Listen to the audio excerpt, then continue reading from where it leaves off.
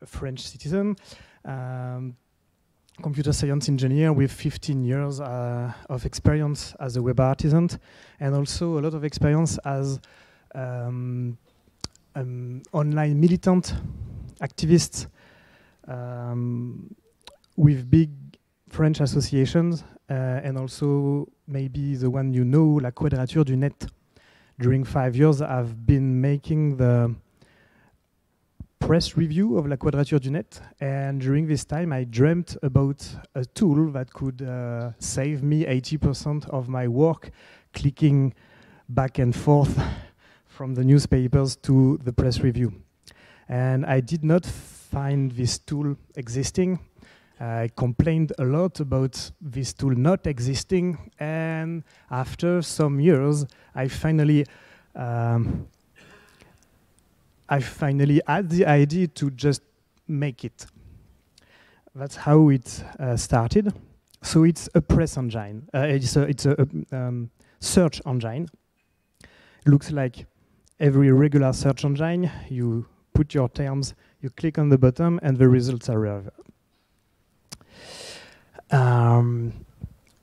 It's in fact a meta search engine, so it's very easy to understand. You put your request and the tool will fetch results from now more than 500 newspapers online using their own internal search feature.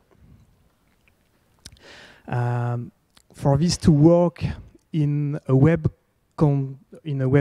context, I needed to shape it as a web extension to gain more privilege and be able to fetch online content from something else that your own URL and to present it to you on your web browser. So here are some use cases. Why would you need a search engine to look into newspapers, into online newspapers? You can be making a press review, but you could also be monitoring a scientific area. There are more than 10 sources of MetaPress among the 500 I already spoke about. 10 sources that are scientific editors with online presence. But everything you would do with Google News, you can do with MetaPress, because MetaPress is a kind of a hack of Google by the outside, and it provides comparable results, but without the servers and without the monitoring of everyone. The tool is already able to fetch quite impressive quantities of results, and it takes not so long to do. And it provides more than just what Google News is offering you, because you can custom the searches. You can select in which sources you will, in which newspaper you will search. You can select them by group or one by one, and so you know where it has been searching for and where it was not searched. While with the Google News, you should believe that they search everywhere and you can't check it. The tool also lets you reschedule something that was a good search. You click on the bottom and you decide if the search should pop up on your web browser every day, every week, when you want. For La Quadrature du Net, for me to continue my work at the press review, I have just 4 of them. when I arrive at 9 in the morning and just at 11:30 before the break, and I have 4 in the day. I'm sure I won't miss any news, any result. So the main advantage is that you win all the time that you should spend to query all the newspaper one by one. Your computer does this, and it does this very fast. There's no private life threats because you can check what the tool does. It's a free software. You can check what are the queries just looking at the dev tool of your web browser. You can see that the tool is only querying the newspapers you want. And this tool presents you the results without loading any side content. No tracking, no advertisement, no pixel hidden. It's like the NLNet said, it helps you to escape the swamps of third parties. Also, if you do twice the same search, hopefully you will obtain twice the same results and in the same order. And unfortunately, it's not the case with all the other main commercial tools to do this. They want to trick the order. They want to decide what's on the first page and what's not. They want to put some ads between. It's not the case with this tool. Your phone, if you run the software on your phone, will be powerful enough to sort all the results in chronological order. If that's what computers are doing the best. It's a pun that works in French because in French we don't use computer. It's not computing machine, it's ordering machine. We said ordinateur. So it's a lot customizable, and sure, it's fully decentralized architecture. It's your computer that works. When you install MetaPress, your computer suddenly learn how to query all these newspapers. Nothing is going to MetaPress servers. There is no MetaPress servers. It's easy to check. No need to come by me to check what the servers are doing. There's no servers. You are sure to be protected. Also, it means that there won't be easy censorship on the tool. It's globally impossible to censor because you can block one newspaper in one country, but you won't block all the thing. It also means that if tomorrow even if now all of you are trying to download the thing and install it, I won't sleep bad because it's your computer that works and my servers won't be on the knees because 4 million people start to use it from one day to another. This decentralized architecture means that the more people use it, the more computers are running it, and it needs no new equipment on the network. I don't need to put more servers and more servers and to put my data centers on the Arctic Polar Circle like Google. There's no servers. It's existing machine that just learn to do new things. So how to get it? It's a web extension for Firefox. So just head on to addons.mozilla.org and click the Add to Firefox button. This one, my favorite. It will ask you 2 questions. It will wait for a few seconds, and then it will ask you if you really want to install it. Just click yes. And then after, very important, it will ask you if you want to run it in private mode. My first move would be, I don't know what it is, I click no, and I will see later. But unfortunately, if you take the problem from another side, you're just going through the preferences of Firefox, and you see always use private mode. Why not? I want to have some private life, so I click on this button, and it ends up with you installing something that won't show up because you clicked not in should I allow it to run in private mode. That's the only thing that can go wrong, and people say, I install it and nothing happened. Bad news, but it's not exactly my fault.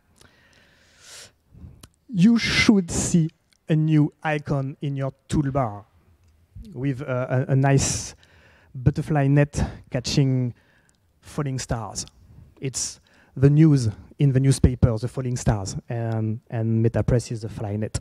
It works also very good in Tor browser. If you don't have this icon, either you did not allow it in private mode, or it's behind the small sandwich things, burger icon. But the icon is somewhere. I just click on the icon and it will open the search engine you've seen. To finish, some limits. It's not the cyber blade that will do everything.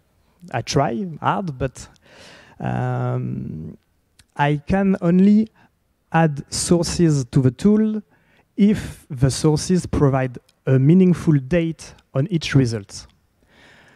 It means two things. A newspaper that would use a search engine that is not printing the date of an article in the results, the page of the results of the search engine, I could not integrate this because I don't have the dates and I cannot search.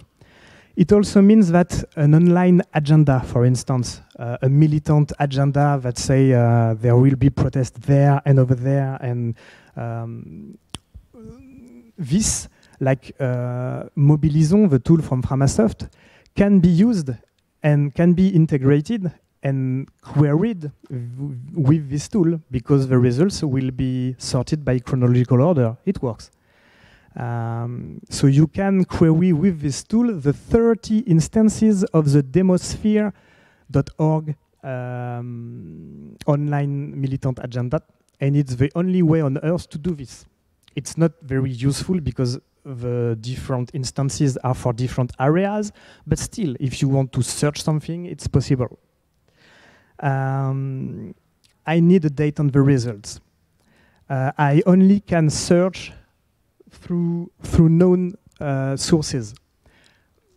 Currently, there are 538 sources that you can query with the tool.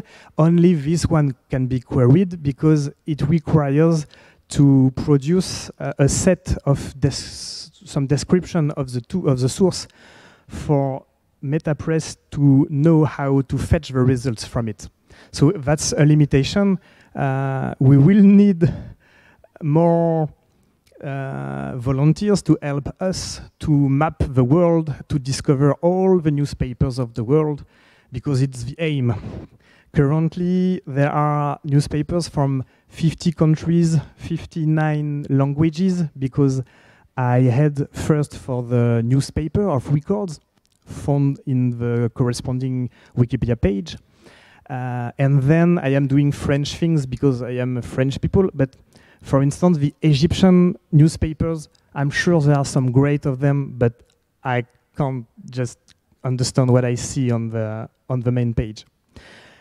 So we need to instruct MetaPress about new sources. I also currently can't fetch old archives.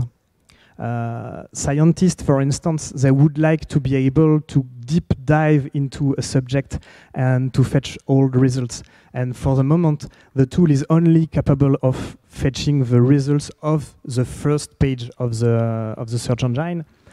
And maybe one day the tool will improve, but it's not planned yet. It's a meta search engine, so the search are taking quite some time. In fact, you see the first result coming in the first millisecond, so you don't see that it's long. But to comply completely, the search will take about 20 seconds. It's still not long enough to print your keyboard in your face like Neo in Matrix. It's not a website. Should have been better. if it have been a website, but I need the special privilege. And there's no email notification, but you have in-browser notifications. Do you have any questions? Yes, I can move. Yeah.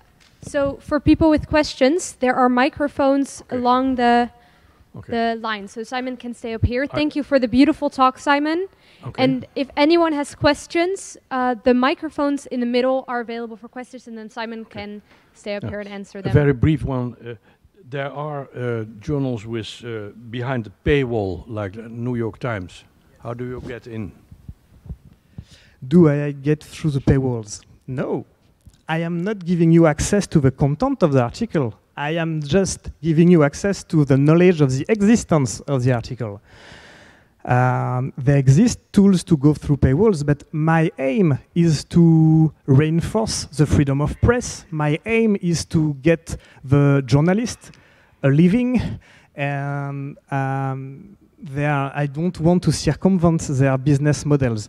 Behind the paywalls is not the web anymore, but you know it exists, and you might just reach the guy and ask for the content or something. That's a great question and a great answer. The next one. Hi. My question is, do you have a lot of problems with the sources changing the way they send you data back? That's a great question, and it's sure a weakness of my model. The short answer is no. It moves slowly. From time to time, one newspaper is changing his appearance, but they might just change the CSS and not the structure, and that would be great for me. It happens, but it's not a threat for the project. Another answer is that a lot of newspapers are providing their results on the RSS format. You can query it and register for the RSS field.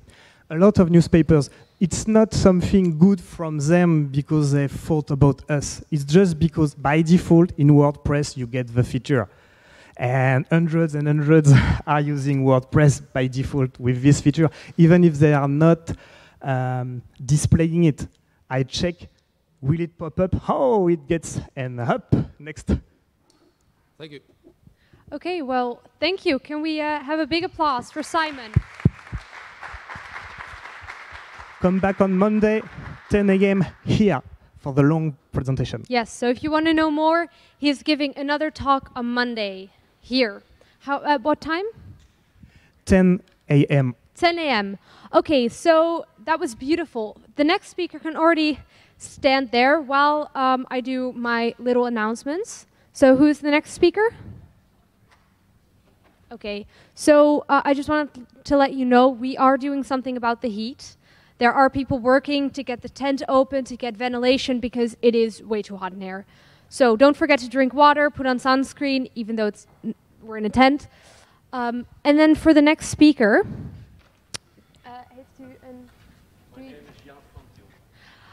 his name is Jaap van Til, and he's going to give you I imagine, a really nice talk. Have fun. Okay. Good afternoon, ladies and gentlemen. I have 10 minutes to save the world, so I will be fast and not use the. I don't have slides because I was invited yesterday to do this, and I can do it from. Is it? Can you hear the? Okay. The title is the Liebig law method to build networks, and you will say the Liebig method. Whatever is that? I will explain. Well, first, the problem we are going to solve together, I hope, is caused by massive interconnection of everything we have built in the world. There is appearing a lot of complexity. Everything is interrelated. It's our fault also because we have connected all these things. But so if there's a single issue, a crisis, a lot of other fields are involved and should be involved too. Second thing is most of these crises like energy, climate, migration, etc., are a worldwide issue. I have big respect for the people of some groups who agitate against big companies spoiling our nature, but the jurisdiction is still national, and that's silly because it should be a planetary issue, and we have to approach it in a planetary way. Now, since hackers know what they're talking about, learn very fast together, and get things working, yeah, it's very positive usually. They know what they're talking about. They can, if they combine their efforts, can repair and improve things. So after the apocalypse, which is now, yeah, and if you look at the meaning of apocalypse means revelation, it's not only a disaster, it is, there are revelations coming. I hope I give you one today, is we have to take action. We have to do certain things. And how do we do that? With the Liebig law method. Mr. Justus von Liebig was a German chemical man. In 1850, I think, everybody in the world was asking, how can we improve crop yield? Because there were famines. And some people said more sunlight, more water, more fertilizers, more working at the soil.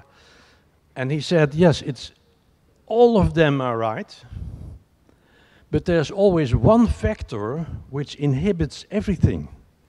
It's like if you are in a congestion in the road, the first car in the congestion defines the speed of the congestion.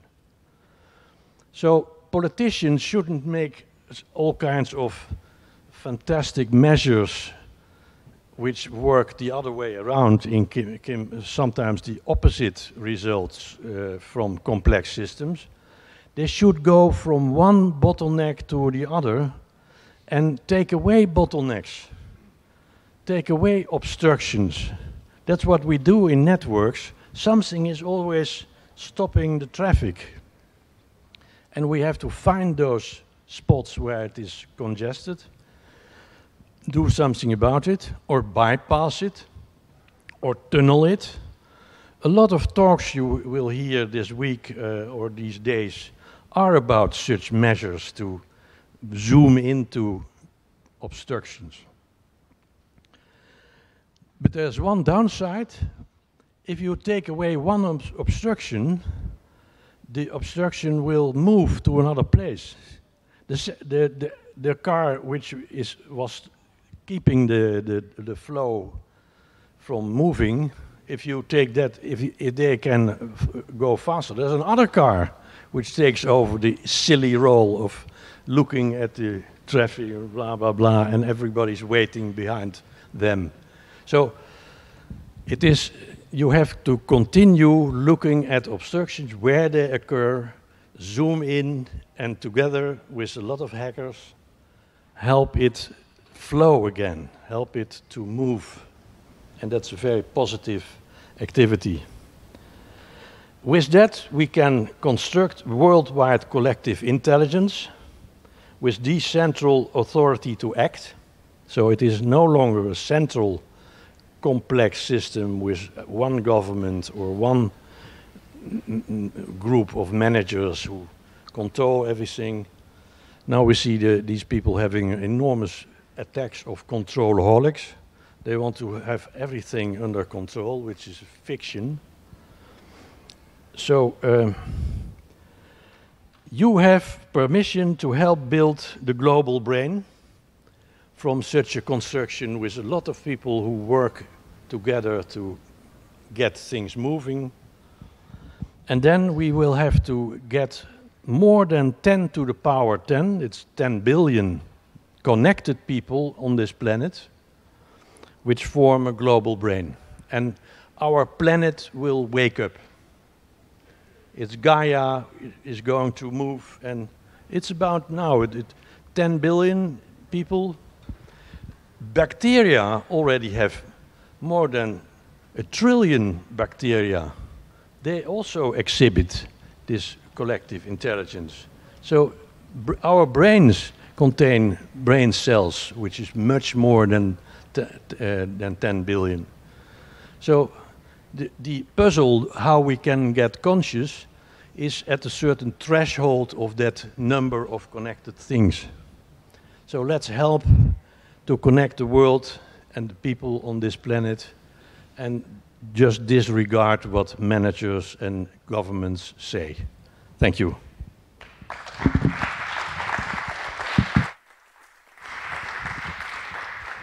Well, thank you for that beautiful talk. I'd never heard of that before. If there are any questions, we have mics in the lane in the middle. So if you have a question, just walk up to there, and then I think Jan can answer it. Also, the next speaker can already stand up and go attach their laptop or anything. I write about these things in my blog, which is called theconnectivist@wordpress.com. So please read my blog, and then you get it explained in length. Thank you. Please pose your question, sir. Okay, thank you. Thank you for your talk. I've got a question regarding how complex systems actually work. Given that these kinds of systems do require information exchange between agents, your proposal is the following, that every agent at some point will gain the whole knowledge about the system, otherwise we won't be able to control the whole system. Do you believe it's not a dystopian vision then? Well, the point is that you can build collective intelligence.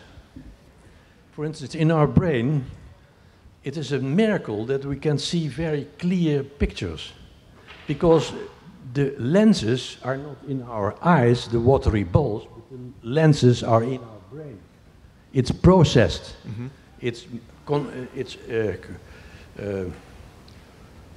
Well, you can store certain things if you make transforms of it, and you can also do correlations, matching. Mm-hmm. So we are looking very carefully at how brains are constructed. We don't know very much about it. People have been either looking at those construction and having it's image processing, it's senses combine information from various sources, which has to be in a group. And there are all kinds of dangers. Also fascists can organize themselves in that way. Mm-hmm. And we have already seen some examples of being very well organized right-wing people, for instance.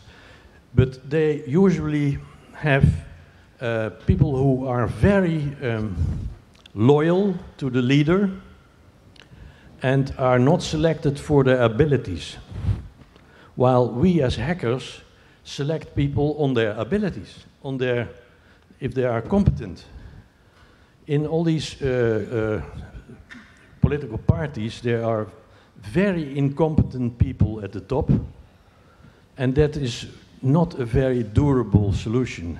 Even presidents who have been incompetent, and maybe the financial rich people have controlled that, but now again the Tories in England have selected a lady who is really has a peanut for brains. I mean, sorry that I'm a bit rude, but I'm from the Netherlands and we are not polite. Sorry, I will not add more to this disastrous discussion, but we have to work together with people who are really competent, who really know how computers work, who really can network, and connect to each other and work together to build this global brain. Yeah? Well, I think that's a great message to end it with. Could we get another applause?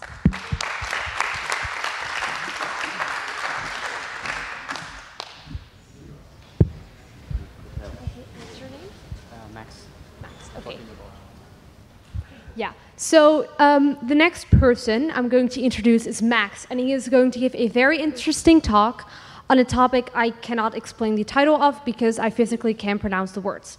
But I'm sure he can. So after I repeat, drink your water, and we're trying to do something about the heat, he is going to give a beautiful talk on it. Have an applause for Max.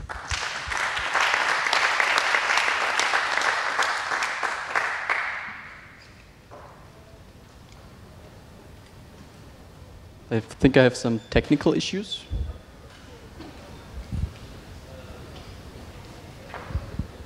Somehow,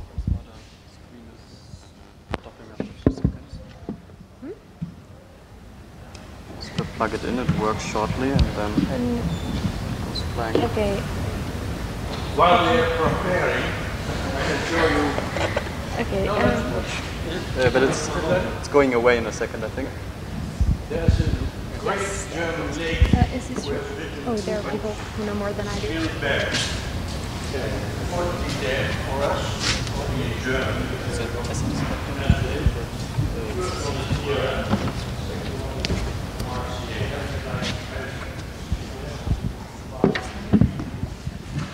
Would you like to do a Q&A after so people can ask you questions?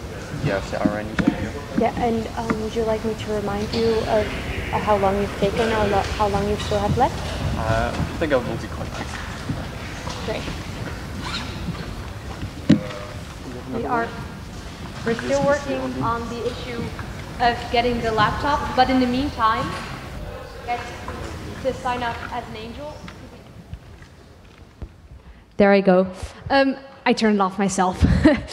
So while there are some technical things happening I don't know too much about, don't forget to sign up as an angel. If you still want to, you get a beautiful water bottle, I left up my chair, and a lovely t-shirt.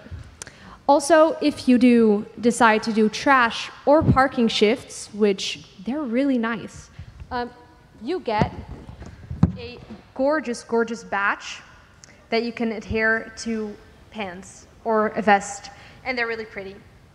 So don't forget to do that. Now, we're still not ready. Okay, don't worry. Can I suggest I have to talk? I'm going to give next and I don't need slides, so they can figure it out while I... That is a great idea. Is that okay with you? Yeah. Well, come up. Who are you? Okay, my name is Michiel. Well, Michiel. And what are you giving a talk about? I'm going to talk about stickers and the Nelnet. And about saving the internet. So it's actually a great combination of things. Yeah, well, good luck. Applause for Michiel. Okay. So I work for a charity. My name is Michiel Leenaars. I work for a charity called Nelnet Foundation. So this year we celebrate 40 years of trying to save the internet. So we first introduced it in Europe back in the day. Actually, it's a bit of a fuck up, and so we want to fix it while we're still alive. And so one of the things that we do, we're an ANBI, a public benefit organization, so we give money to people that develop open source software. And these people actually, so first of all, maybe you are one of such persons. August 1st, you can again ask us for money. If you work in an open source project, just like Simon, who presented earlier, is one of our projects, but there are actually quite a few of them over here at MCH. Choose a better life than working for a corporate overlord. Work on free and open source software as much as you like. To code your heart out and get paid for it. Basically, that's the formula. But of course, when people do a project, they start making stickers, and you've seen many of the stickers alive. There's whole tables of stickers, and at a certain point in time, your laptop fills up, and this is ordered relatively neatly, but this is as much as it can take. Now, a couple of years ago, smart people came up with an idea. Why don't we standardize the stickers? So, I present you hexagon stickers, and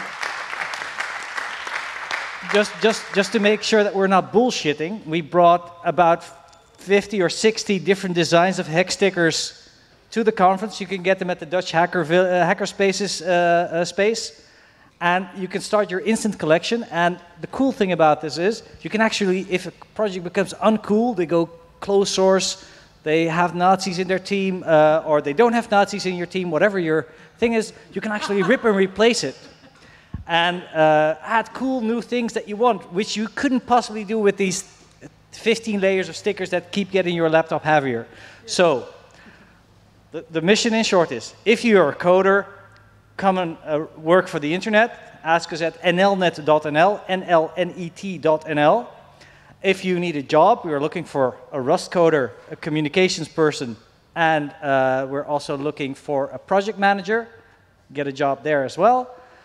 And get as much stickers as you can. And please use this, the hex standard for stickers. 2-inch wide, the tip at the top. If you look for it on the internet, you will find the spec, and it's so much better. It's a prettier and better world. So, that's basically it.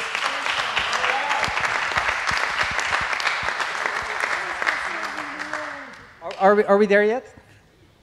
Okay. Talk more about hex stickers. Okay. Yes. Well,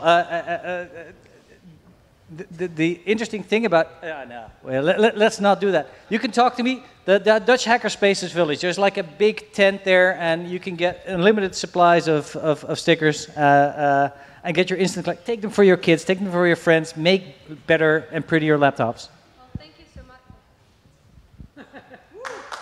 much.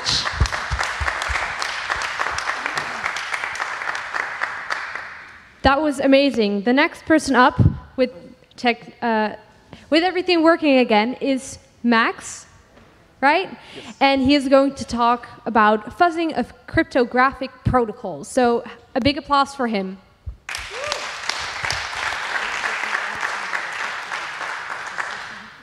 So I will be talking about fuzzing of cryptographic protocols today. So I'm Max. This project originally started in France, actually, at INRIA Loria in Nancy. So this was kind of my topic for my master thesis. And right now I'm continuing this project at Trail of Bits, which is an awesome security company. So what's the deal, actually? So in our modern world, we already had several security issues in our World Wide Web. These security standards are usually defined in what we call RFCs. So there are a lot of specifications out there. So, for example, there's RFC 5246. So there already have been a lot of proposals before that and also after that. That happens to be the specification for TLS, which is basically the protocol which makes our internet secure. But just having a specification is not enough.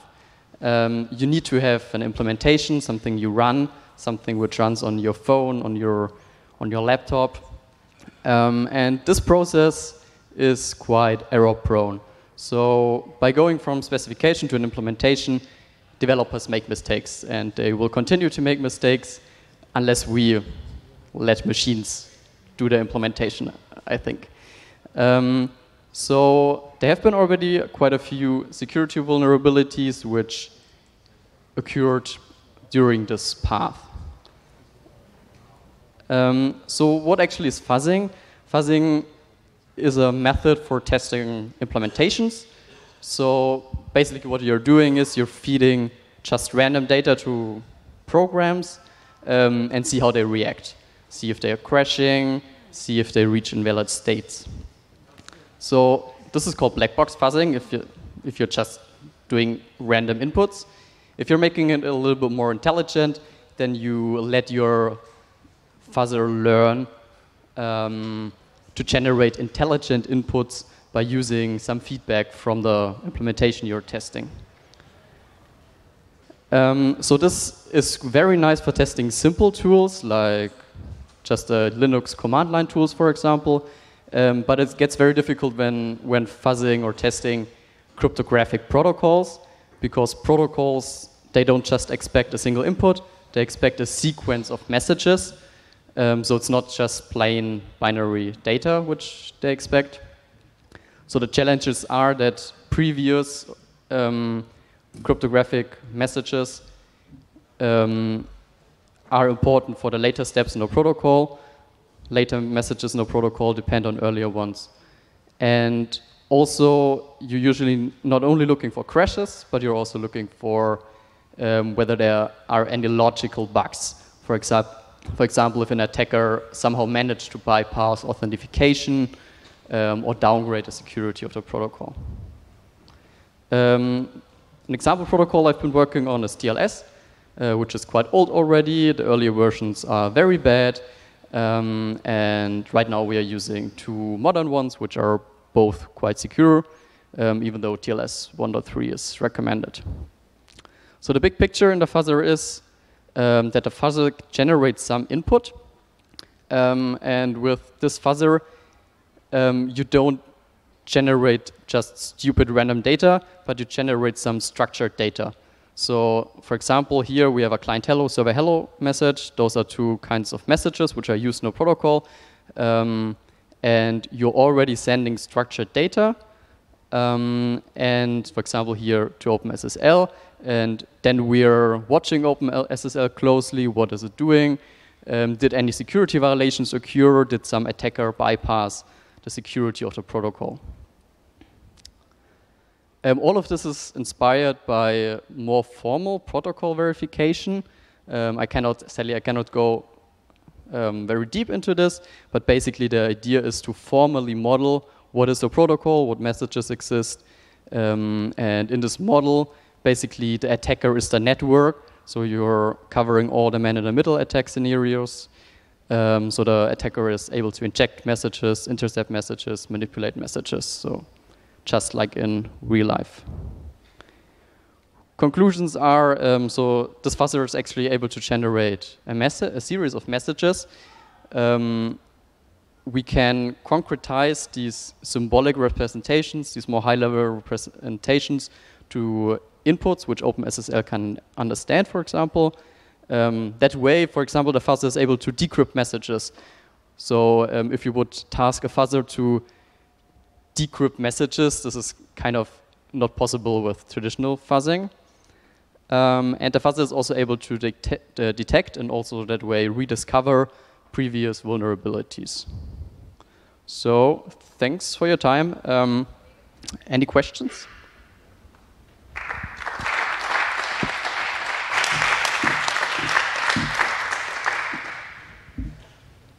So can you actually, so there's a tool called verifpal, which is a symbolic verification tool, which is being used to model TLS 1.2, TLS 1.3. Can you actually use these models as input because they're formalized and very structured? So you mentioned ProVerif, right? Yeah, it's a tool laid on top of it to simplify development, but essentially it's ProVerif. So it's actually the lab which I participated in did develop ProVerif, or was developed there. I did take a look at these models in the very beginning, and what you kind of pointed out is like the grand plan, which lies ahead several years in the future. So right now it's a lot of work to get to the point where you can execute all of those tracers or messages, but in the end we kind of want to have a fully automated tool which just takes some specification, for example in ProVerif, and then does its magic and finds all of the vulnerabilities in it. Okay, August 1st, just apply for a project then, if it's a multi-year project.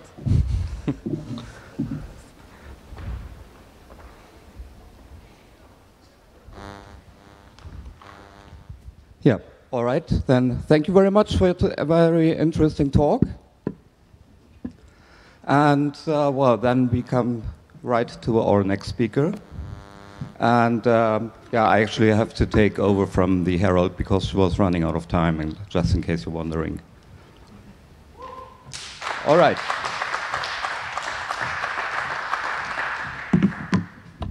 So I have no slides, just some reminders of what I'm going to discuss with you.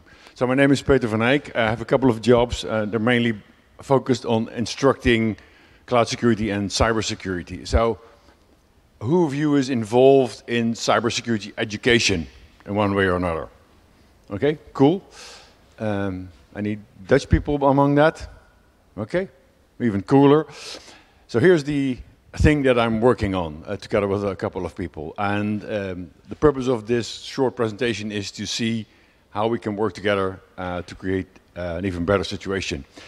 Now, I don't think that I need to explain to this audience the importance of cybersecurity education. There's a growing demand, growing workforce, and if you have any data that's to the contrary, I definitely want to know.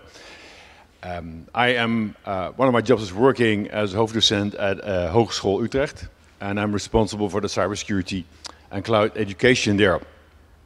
Now, what we find is that in a formal education program, even in a formal education program, gamified learning works really well, and many of you know that as capture the flag. And what we are starting to do, together with a couple of hogescholen in the Netherlands, is to build a common platform to run that on.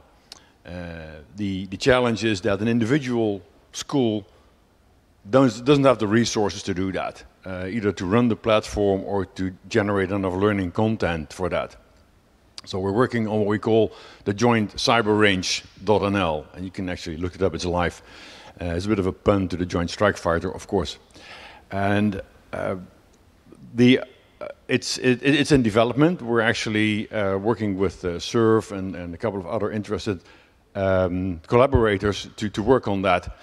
What I wanted to point out, and I have a few notes here, I think I don't really need to explain to you how that is going to work, because who works for CTF? You know, who has CTF experience, right? Who basically knows what a capture the flag competition is? I guess most of you. Yeah, I see most of the hands. Right. Okay. Now, what we find is surprisingly hard to run that ourselves, or to run that in a school environment. I mean, you can have commercial or non-profit solutions for that, but they don't really interface with student systems. They don't allow for proper curation of the content from the perspective of teachers and the universities. So that's what we're working on. And we're not rebuilding everything ourselves. Our current prototype is actually based on CTFD running in a Kubernetes cluster. Very cool, but we would be willing to ditch that if there's a better solution, and we're working on that as well. So wrapping this up, you all have other talks to go to. If you are just a little bit interested in moving cybersecurity education, specifically higher education, but also primary and other levels of education ahead, either in the Netherlands or in Western Europe or in Europe, then come talk to me, because we can definitely work together. If you want to contribute content, that's also something that I really would be interested in figuring this out. And with that, are there any questions? Well, that's really... First, thank you, and a big round of applause for our speaker here. And yeah, are there any questions for him? There are microphones in the middle, just walk up there. If not, I don't think we actually have another speaker now. So